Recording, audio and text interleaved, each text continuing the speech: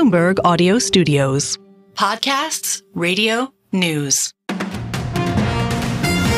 This is the Bloomberg Daybreak Asia podcast. I'm Doug Krisner. You can join Brian Curtis and myself for the stories making news and moving markets in the APAC region. You can subscribe to the show anywhere you get your podcast and always on Bloomberg Radio, the Bloomberg Terminal, and the Bloomberg Business app. We are joined on the program by Mark Heppenstall, President and CIO of Penn Mutual Asset Management. Mark, thanks very much for being with us over the weekend, as it were. Well, as we heard there from Doug earlier, it's a really big week for earnings this week with a lot of the biggest tech companies reporting. We've got three key central banks and then a big jobs report coming up on Friday. In terms of the earnings, first companies were rewarded for their AI spending, and then when when Alphabet reported, they were castigated. So what's it going to be this week? Well, that is a very good question. I will say the bar has been set very, very high. And I think, as you mentioned, the performance of Tesla and Alphabet after earnings last week was an indication that in some cases, maybe the bar has just been set a little bit too high. But it does seem as though, the question on how some of these companies are basically going to monetize the technology around AI has yet to be decided. And, clearly NVIDIA is the one that I would say is most important in terms of, just sort of its impact so far this year. So, my guess is that, you may see a similar reaction this week after earnings are released, because I just don't really think there's going to be a huge upside yet from these companies with AI. So how are you feeling generally about the thesis that this is a transformative technology? There's no turning back from it. And we really don't fully understand what it's capable of doing, but that's not to say that it won't have significant lasting impact. How are you on the thesis? No, I do think that, all of the technology people I speak with, are amazed at how transformative AI is and has the potential to be. So, I do think that the impact is going to be significant, but I do think it is, somewhat of a long-term proposition. So I think, again, trying to gauge some of the short-term earnings impacts on certain companies resulting from AI is probably a little bit too early for that. But again, I do think that the impact is going to be meaningful in the U.S. economy. So we've had this churn in the marketplace, and we've had the gap shrink quite significantly between the equal weight and the cap-weighted S&P. I guess it's a good thing to many people out there, but will it continue? Well, I will say, I think we've been waiting for some type of a broadening out, just given the heavy nature of the performance impact of the Mag 7 on the S&P 500 and some other indices as well. So, I do think that it's likely to keep broadening out here for a while. And again, as I mentioned, I think if there is somewhat of a muted response to earnings this week from the Mag 7, I think that that's less likely to be the story. And I would say, I do think that if the S&P and other indices are going to march to record highs, I think it's going to take a lot of other companies helping with the lift there now. So we have a Fed meeting. Conventional wisdom here is that they're going to set the stage, they being Fed policy members, for a rate cut in September, maybe 25 basis points. How are you feeling about easier monetary policy providing a nice push for the equity market from now till the end of the year? Is that how you see it playing out? Is there some downside risk that we're not talking about?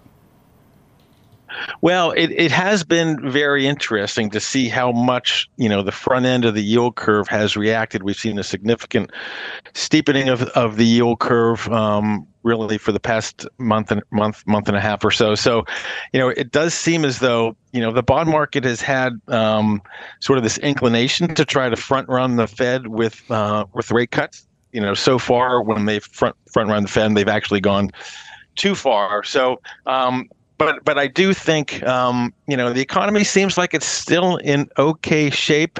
I do think the Friday jobs report is the one thing that, there are some cracks seeming to form in the jobs market. So I think that's something to watch. But as long as the job market looks relatively relatively stable, I think that the easier money is likely to be a boost for financial assets. Yeah, you get the SOM rule just sort of pending or looming there. So a lot of people are scared that if that's triggered, that there could be trouble ahead. So let's just generalize it more for the average person, because, most average people probably don't even know what the SOM rule is. But do you think at the moment, given all that you are seeing, that there's more danger for the Fed falling behind here, or do you think there's more danger in declaring victory too soon on inflation? Well, I will say, if you'd asked me a couple of months ago, I would have said the danger was declaring victory too soon. But it does seem as though, the fall in industrial commodity prices, the fall in oil prices recently, I think is likely to keep inflation moderating for the near future. And again, given the SOM rule, and I will say, it's amazing how the SOM rule has become front and center in terms of what economists and a lot of investors are talking about in terms of economic numbers. But, I do think we're at a point now where, the Fed is likely to cut in September unless there's a real shock to an inflation print between now and the September meeting. And I do think that, I don't know that, obviously, they're going to still emphasize the need to be data dependent at this week's meeting, but I do think that a Fed rate cut is likely, barring some surprise in the inflation prints. How are you feeling about geographic diversity when it comes to investing? Are there opportunities offshore right now that are compelling to you that may cause you to rebalance a little away from the U.S.? Well, I will say the U.S. outperformance, U.S. exceptionalism, is part of the equation there, and just clearly the importance of the Mag 7 in terms of being such a big driver for U.S. equity market performance. But I do think ultimately diversification will still be the best form of risk management. So I think that global diversification makes sense in light of just valuations and where things are sitting currently. So, and again, we tend to focus a lot on the credit markets, and so again, we're finding a lot of great opportunities in the U.S. credit markets today, and being able to deploy capital at interest rates that a couple of years ago seemed almost impossible. So, it's been a great opportunity set for us. Well, Doug mentioned that not only the Fed this week, but also the Bank of England and the BOJ. Curious about the recent strength in the Japanese yen, how you see that moving here in the short term, and if there's anything in Japan that really interests you. Well, again, we are focused primarily in the world of fixed income, and I will say, in terms of interest rates, I would say nothing is particularly exciting in the Japanese bond market at this point. But I do think that the unwind of the yen carry trade, and again, talk about something that's been longstanding in the markets, and the yen carry trade has been sort of a source of profits for a very long time for a lot of investors that use leverage. So I do think that I would say likely that the yen has likely bottomed at this point. Mark, thank you for taking out the time to be with us. Mark Heppenstall, President and CIO of Penn Mutual Asset Management.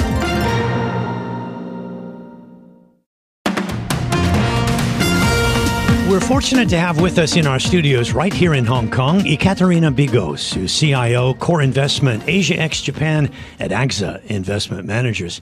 Ecaterina, thank you very much for joining us. So it's a big week this week. I'll probably leave out something, but obviously we've got election maneuvering, we've got central banks, big tech earnings, and also the U.S. jobs report. What's most important? And feel free, if you must, to say all of the above. Yes, I mean, certainly not a quiet summer, but I would say probably all of the above are important, and it depends, I guess, what are you looking at? Are you looking at movements in the markets? Are you looking at trajectory for monetary policy? But of course, in terms of the monetary policy, and of course we have the Fed meeting on Wednesday, it's been well telegraphed, and expectations are that September will be a move, and this will be, for this meeting, will be on pause, but with a fairly well-guided decision. And in terms of earnings, of course, that is busy for this week with 4 of the companies reporting from Magnificent 7, and it's been very closely watched because those are having impact on the performance of the tech sector, which has been one of the most well-performing sectors year to date. So certainly those are all important. Then we have BOJ and Bank of England, of course, which shouldn't be ignored in terms of the global market dynamics as well. What's your assessment of the global economy right now? In terms of global economy, certainly it's slowing down. But the point here to say that the resilience is persisting. And when we talk about resilience, if you look at the GDP numbers for U.S., we had the Q2, which steadily stays stronger than expected, beated all expectations. And I think this is quite relevant when it comes to the ability for the Fed to start normalizing monetary policy, but not kind of tripping the U.S. economy into a slowdown or protracted slowdown. So certainly very reassuring in terms of the growth numbers. And I think more broadly, if you look at the global economy, largest expectations are that will stay subpar to previous growth, but stay more resilient. And again, you have to break it down by emerging markets and developed markets. But I think the strength in U.S. economy is certainly reassuring to the broader growth. So all of a sudden, it feels pretty good again. I mean, if you think about it, softer inflation numbers, growth that's hanging in there. You've had some of the froth that's been, swept off the top of some of the big tech names. But, you're never too far away from fear in these markets. How do you feel at the moment if you're long equity? Yeah, and I think one point to say that with regards to the strength in the U.S. economy, certainly has been a surprise to the forecast that we had, particularly in 2023 when everybody was calling for a recession. 2024 has been repriced, and many have expected that the U.S. economy stay more resilient. That has certainly provided support to the broader market resilience, but more importantly, if you look at the performance of the tech sector, that's been supported by the IRA, the CHIP Act that is put in the U.S., so fiscal stimulus has been one of the catalysts for that support. And another one certainly has been the fact that the AI excitement or the artificial intelligence excitement has helped the tech stock. So it's very concentrated rally. So when we talk about what we feel about the current state of the markets, we shouldn't ignore that the current rally or year-to-date rally has been very concentrated in that tech names. And I think for the last couple of weeks, I would say 3 weeks or so, markets have looked at the broader markets. So mid to small caps started to rally again. Market is looking at valuations being attractive and also the expectations that the U.S. growth will stay more resilient. Again, the question, whatever it's premature or not to be seen, but certainly the market is attempting to put weight a little bit more in the broader market rather than just tech. So I hear your optimism about the global economy slowing, yes, but resilient. Let's not forget China, and your expertise is obviously Asia ex-Japan. To what extent is a weak Chinese economy holding back the globe right now? It certainly does, and I would say with a larger degree to emerging markets. And we know the dependencies of emerging markets to China, and I think the broader sentiment for emerging markets has been closely correlated to China performance, and certainly the growth numbers that are coming from China, but more the broader macro data is certainly weak. They're certainly in a deflationary environment at the moment. Consumer confidence is weak. The investment confidence is weak. The foreign investment has been weak. So broader investment, if you may call appetite for investment, has been quite depressed. And then also, we've seen a resilience in China's economy. Certainly has been industrial production, which has been supported by a directed government stimulus. And again, it's one-sided, so unbalanced, quite an unbalanced resilience somewhat in the Chinese economy, but weak resilience, if you might call it. So this massive strength we saw in the yen last week took a little pressure off the yuan, and I think the central bank in China was probably somewhat comforted by that. But, when we talk about unintended consequences, it seems that there was some last week, or there were some, with strength in the yen. I don't know how much you looked at that, but how much did that strength in the yen kind of destabilize markets elsewhere in the region? Yeah, I would say the strength in the yen certainly is driven by policy expectations. I would say somewhat Bank of Japan expectations for this week, but more importantly, the expectations that the Federal Reserve will start normalizing monetary policy in September. Certainly some of that reversal of the yen has led to some of the carry trades being unwind. And I would say for broader Asia, I think that's a positive in a way. Again, it removes some of the tension, some of the pressure. And certainly for Bank of Japan, it is positive because it removes some of the pressure that they have in terms of where they are in a stance with regards to their own monetary policy.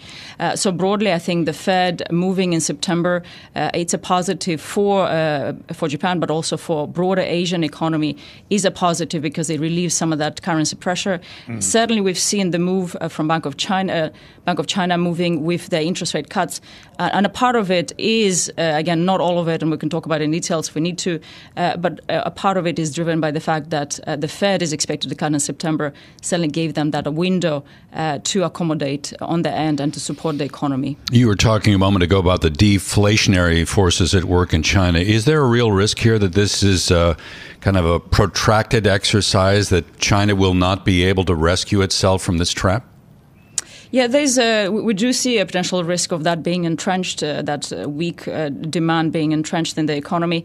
And I think ultimately what the market is watching for, what are the counter-cyclical measures that China is looking to put in place to revive the economy. If you look at all developed market theories and the actions that developed markets have done in situations like that, it's to revive the economy, you either have aggressive fiscal stimulus or you have negative interest rates or supportive interest rates.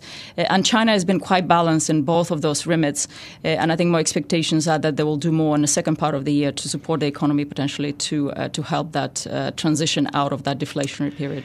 Yeah, I wanted to ask you more about the carry trade and people, having to pay back in yen, so they're selling and all that. But I know Japan is not your focus. So let me just ask you a more general question here. Given all we've talked about, what do you feel most compelled by here? What's the single best trade out there right now for Ecaterina Bigos? Yeah, and I think in terms of where we're looking at for the second part of the year, I would say the resilience is still going to stay in parts of the market that we've seen so far staying afloat from the beginning of the year. I would say themes that are supported by fiscal stimulus. I've talked about technology and artificial intelligence. Of course, the market has corrected to some degree on the back of expectations of results around the investment that's been put in artificial intelligence. But I would say technology theme and the broader development, the need to technologically advance and manufacture chips, for instance, in the U.S., will deploy investment and focus in that technological sphere. So things like technology, robot technology, we're quite constructive on. So I would say themes is what we're looking at.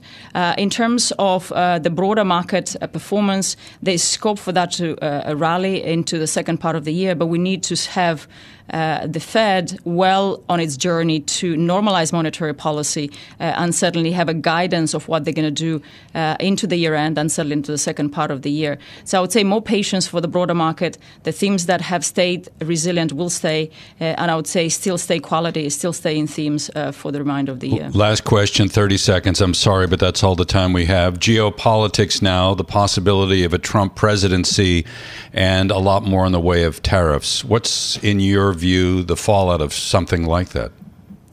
I think it's very hard to predict at the moment what a potential fallout. I mean, the theories say that when you implement tariffs, the implications for the country the receiver of those tariffs is deflationary. So Asia or China will have deflation. Yeah. The degree of that deflation is certainly to be decided, and potentially inflationary for the receiver, for the country that is putting the tariffs on. Ecaterina, thank you for joining us. Ecaterina Bigos, CIO at AXA Investment Managers.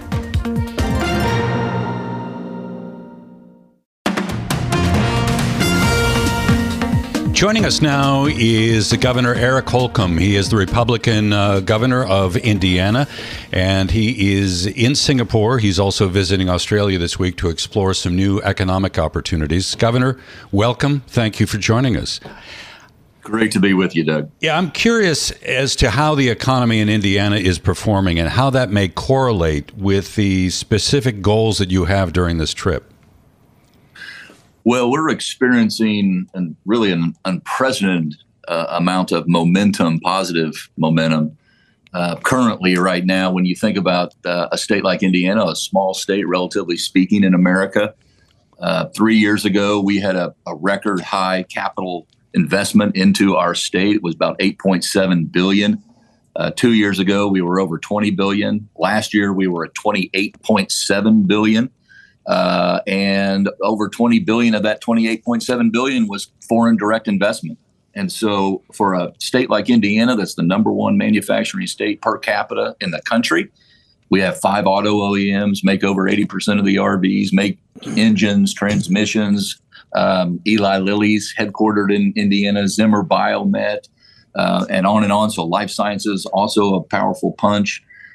We have supply chains, tier 1s, tier 2s, tier 3s, all over the world. And it requires us to show up if we want to keep this momentum going forward. So things sound pretty good. That's not exactly the narrative that we hear at the national level from Republicans. But we didn't want to talk politics so much in this. We really did want to focus on.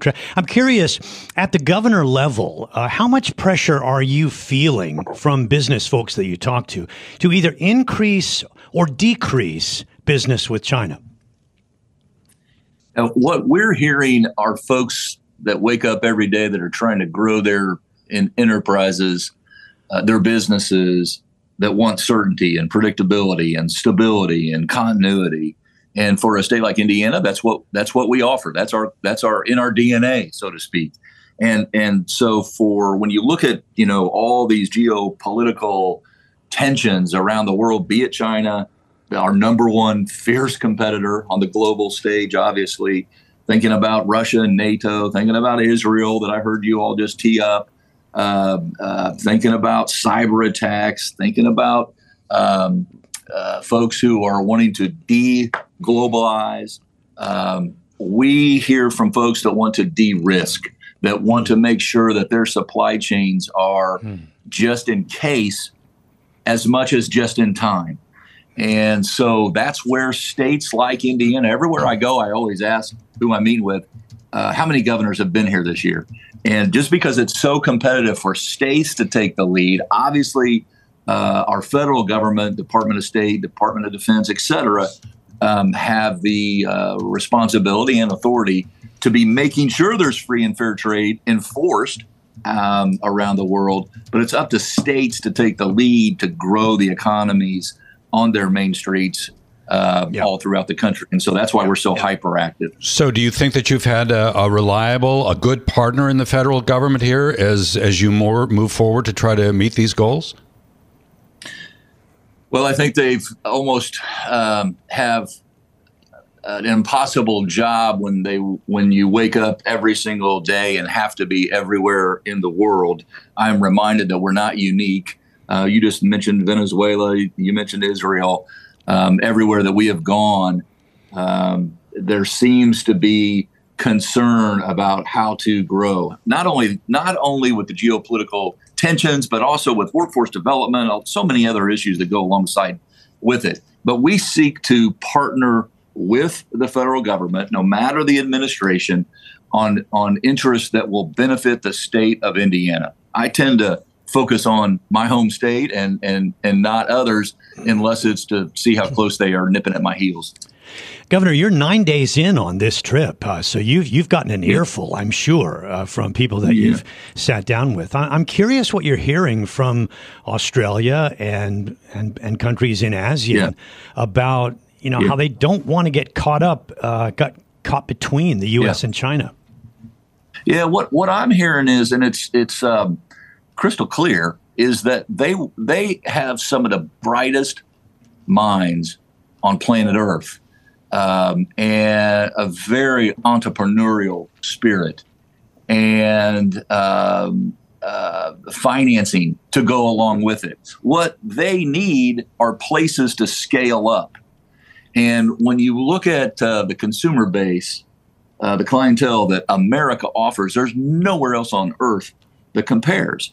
And so that's where, again, I'm selfish and self-centered. I'm looking at what's Indiana's role? What's our state's cut in all this potential growth? Yeah, bring it home, back home in Indiana again. And so it's an exciting time to be out there, and you have to be able to deal with all the distractions, and you can fill in the blank with an election, an invasion, and they're more obviously than just distractions. But you have to deal with those issues of the day from a federal perspective. But we states can't afford to take a day off just because of a new or different issue that we haven't faced before as a nation. I'm sorry to interrupt there. I'm curious as to whether you've had a conversation or an experience on this trip that may have created or sparked a new way of thinking about solving a problem. Talk about creativity of this trip. I mean, anything new? Yeah, sure. What has really struck me on this trip, and this is my 24th trip, international trip since I've been governor. But what's really struck me is the number of projects that we are working on, maybe at Purdue University or Notre Dame or Indiana, Holcomb, back home, one of our companies, a challenge that we're addressing, that they are as well. We were in Swinburne University in Melbourne a few days ago, and they were working on what happens when two black holes collide and how do you harness the energy out in the universe when that occurs. Wow. They were also working on how you charge an electric semi truck as it's driving down the interstate. Well, we're working on those things back in Indiana as well. And now how we can, we visited Trelix, who's partnering with Eli Lilly. Governor, we'll leave it there. Governor Eric Holcomb from the state of Indiana joining us here. This is the Bloomberg Daybreak Asia podcast, bringing you the stories making news and moving markets in the Asia Pacific. Visit the Bloomberg Podcast channel on YouTube to get more episodes of this and other shows from Bloomberg. Subscribe to the podcast on Apple, Spotify, or anywhere else you listen. And always on Bloomberg Radio, the Bloomberg Terminal, and the Bloomberg Business app.